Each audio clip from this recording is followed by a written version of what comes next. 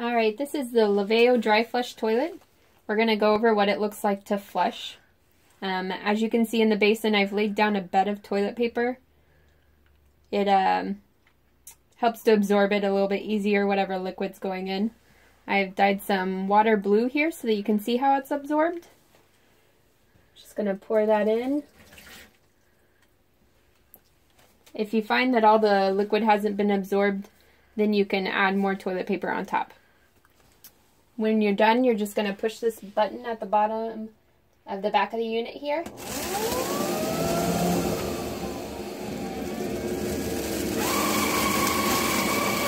can see it's cinching off the waste. And it's going to pull it to the bottom of the unit. If you find extra fluid in there, then you can just flush again or add more toilet paper to absorb that and flush again.